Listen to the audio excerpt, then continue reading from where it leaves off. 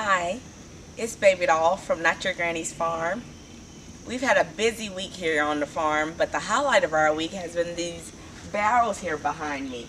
We are in the process of raising catfish in a barrel. Yes, I said catfish in a barrel. So we are going to raise about 100 pounds of catfish in these barrels here behind me. It is an experiment, so we're just having to go for what we know at this point. I'm going to introduce you to my husband, and he's going to tell you what we have set up here and the process we're going to take to raise our catfish. So we get our fingerlings on Thursday. We're super excited about it, and we'll see what happens. Alright, so the idea here is to raise some catfish in these barrels. So we got 3 55-gallon barrels here that we picked up at a local farm. Cut the tops off of them. We drilled a couple of holes in here.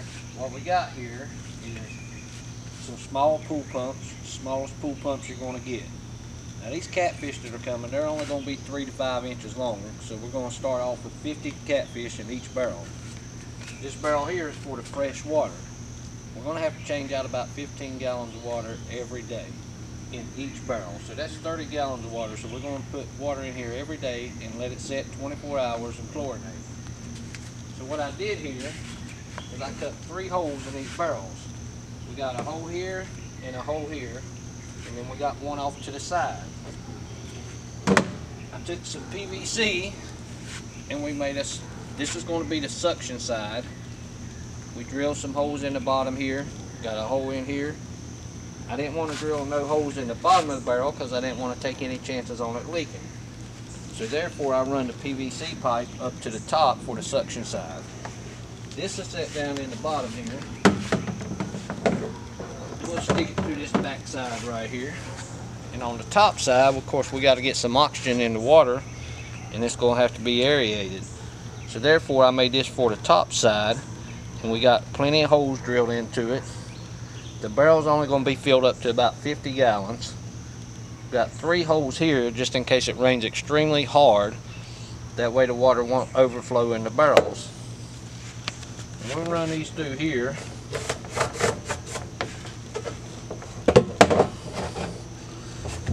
Straight across and out the back side. That's going to be our return from the pump. This one here is going to be the suction side. Just like that. Now the spigots on here, these spigots is for the wife, so that this dirty water that comes out of the barrel, of course you got to change the water out, it's going to get a little dirty from the feed and from the catfish. Well, she's going to use this in the garden, which will be great fertilizer for the garden. And that's the idea behind catfish in a barrel. Don't know how it's going to go, but we're going to give it a shot. You keep up with us and we'll let you know. Well, we have our barrels filled to 50 gallons of water. Our pumps are primed. We are aerating the water. There's plenty of oxygen going into the water. And our filters are also filtering the water. So this is our setup. We do have our 3 barrels. We're going to have the catfish on the end and our fresh water in the middle. I'll be draining the 15 gallons per barrel per day, and that will feed my garden. And we're going to feed them worms, which I am raising on our back porch. So the red wigglers. So there you have it.